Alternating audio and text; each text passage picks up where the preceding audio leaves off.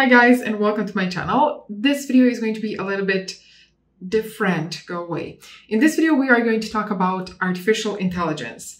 Remember all the scary movies predicting AI rising to the power and being way smarter than us? Well, maybe that time has already come. That's exactly what we will find out in this video, because a few days ago I went to my LinkedIn profile and everyone was talking about this AI tool called ChatGPT. So I decided to try it out and see what's all the buzz about. And I was shocked. So let me show you what I'm talking about. Please keep in mind that this AI has wide use, but in this video we are going to focus mainly on how it can affect and help us as developers. So here it is. It has a very simple interface, but let's see what it can actually do. So let's say, for example, reverse a string in C++. Let's see.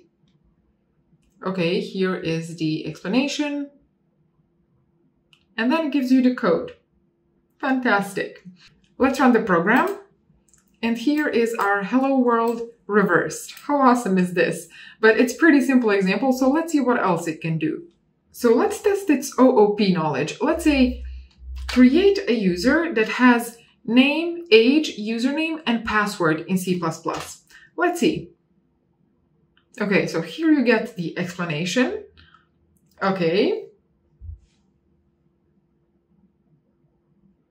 So it gave us the entire code and it created the class, and then it also created the example of how to use this class, and it's even writing the comments in code.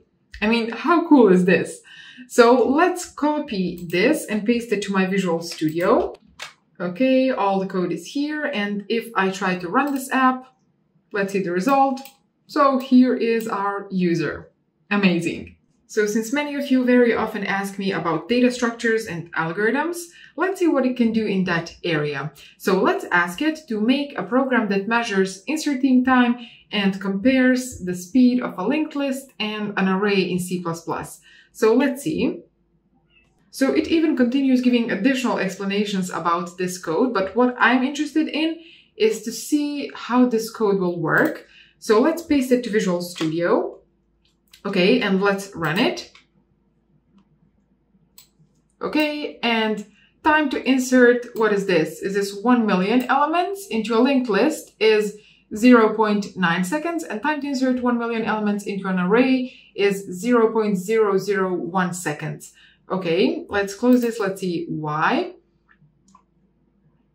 So it is because it has generated a static array, not dynamic array. So that is the reason why inserting elements into an array is faster than into a linked list. Otherwise, if it had been a dynamic array, then linked list would be faster. You can try and ask ChatGPT to create a comparison between a linked list and dynamic array when it comes to inserting elements and see what you are going to get in that situation. Let's do something with algorithms. Let's say write a C++ algorithm to sort 10 random numbers in ascending order. Numbers should be bigger than 10 and smaller than 1000. Okay, so let's see how it's going to handle this. Okay. So here's our finished result. Let's copy the code. Okay, go to Visual Studio and let's see how this program behaves. Okay, so here are our random numbers sorted in ascending order, and all of them are between 10 and 1000. Amazing. So here is your homework solved in literally 5 seconds.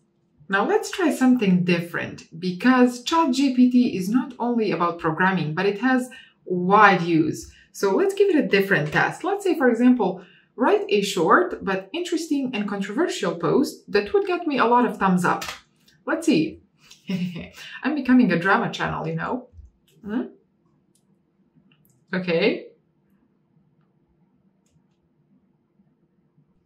Okay, so I read this and it's very interesting, but also very controversial topic, because I believe that it hits different on the employer side and on the employee side. So let me know, what do you think in the comment section? Would you like for a 4-day work week to be introduced?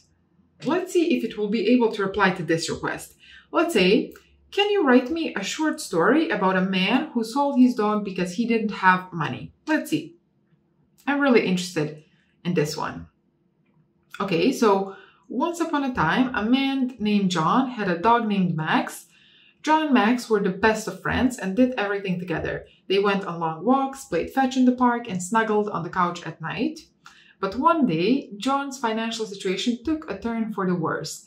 He lost his job and found himself struggling to make ends meet.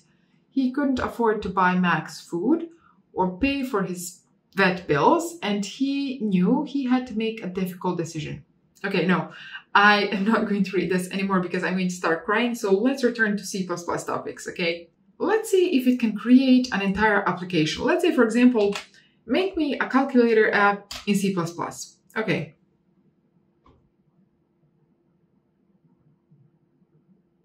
Okay, so here is the code for our app, and I don't even need to test it because I can already see that is it. Of course, there are different ways to make this application, but one thing that I do want to test and one thing that I do want to try is this.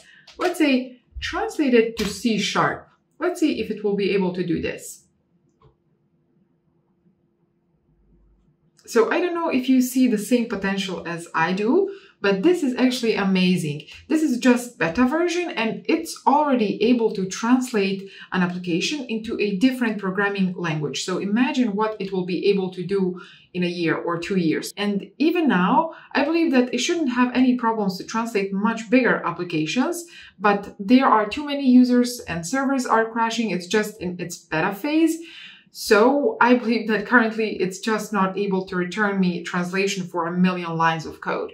So this is actually amazing. And another thing that I want you to notice is the similarities between C++ and C#.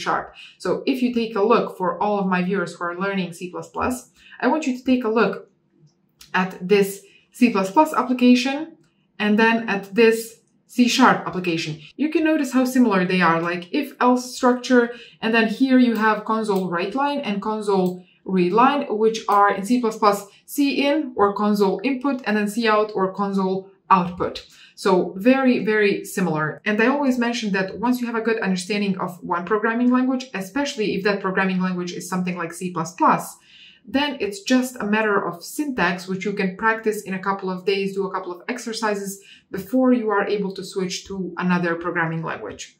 So while we are talking about different programming languages, let's try something different. Let's say, create a pink navbar with a list of top 5 best football players with HTML and CSS. Links should point to their Instagram profiles. So let's see. Okay, so here is the code. I'm going to copy it, paste it in my VS Code, and then save, and I will run this. Okay, so this is our navbar. It looks kind of ugly, but let's see if it is functional. Let's see, Cristiano Ronaldo. So it takes us to his Instagram page, actually. And then Leo Messi. Okay, and then Neymar Jr., Robert Lewandowski, and then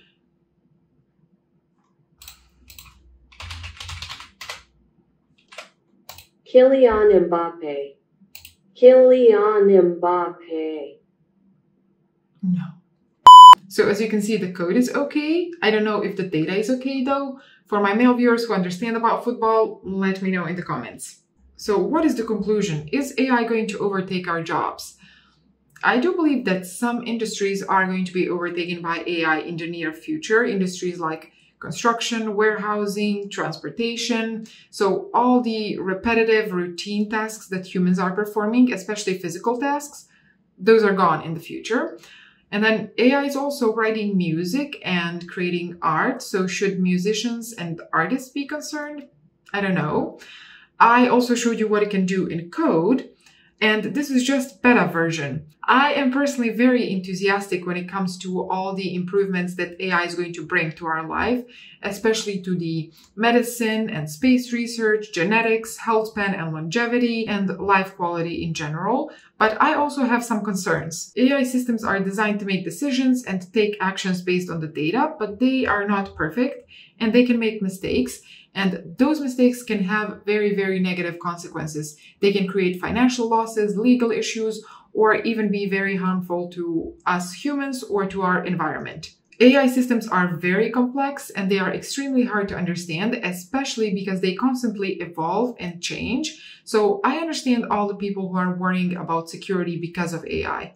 So ChatGPT says that it finished its training in 2021 and that it is not aware of later events.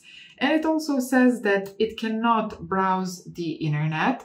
But I'm going to leave you a couple of examples of what people are doing with ChatGPT and what kind of responses they are getting back, so that you can decide for yourself if this is true or not. Some of these people might be trolling, or maybe not. Again, you can decide.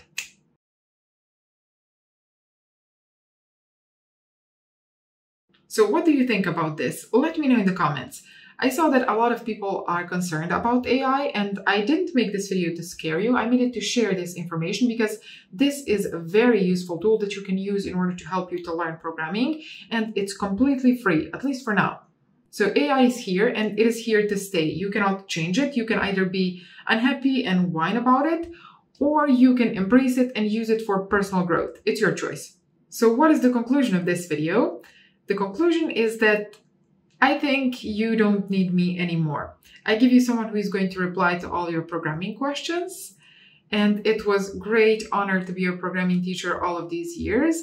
But now I leave you in good hands.